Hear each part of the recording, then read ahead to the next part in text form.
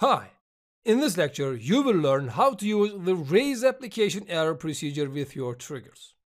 Raise application error is a built-in procedure that returns an error to the user and causes PLSQL code to fail.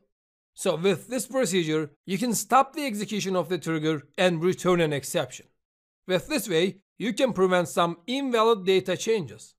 Because if this procedure is executed, an exception will be raised and the triggering statement will be automatically rolled back by the server.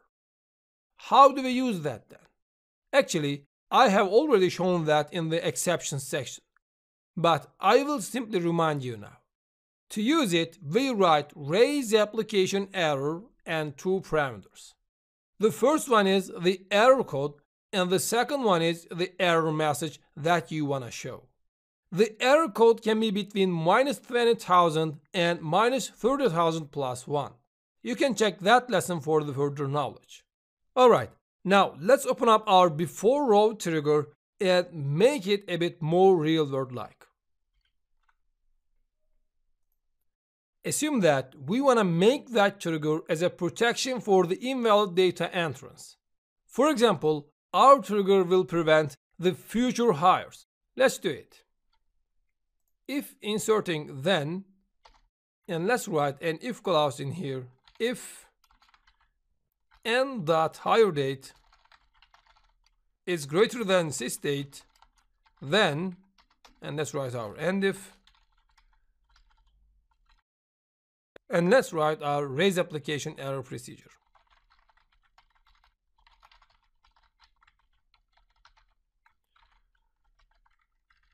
Let's say -20,000 and let's write our message. You cannot enter a future hire. And now let's prevent all the delete operations on that table. Let's copy that and write here raise application error, let's say 1, and let's write our message.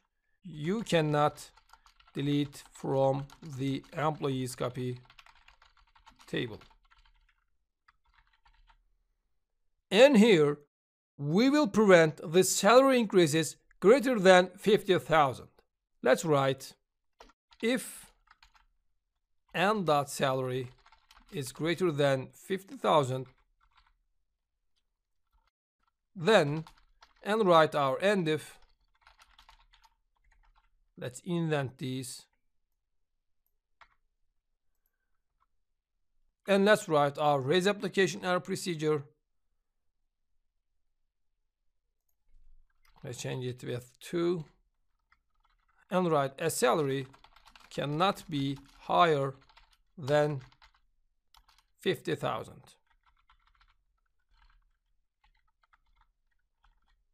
Now let's compile it. Great.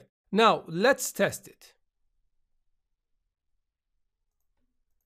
Let's write delete from employees copy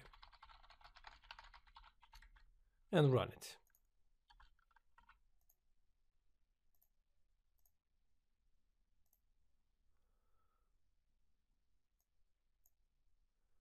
As you can see, our trigger prevented the delete and raised the exception. So we protected our table from deletes. Now let's make an update higher than 50,000.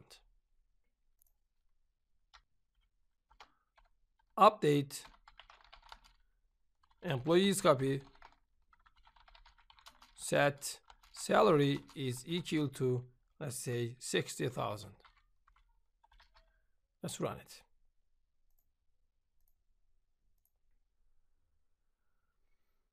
As you can see, it updated the first row, then checked the salary.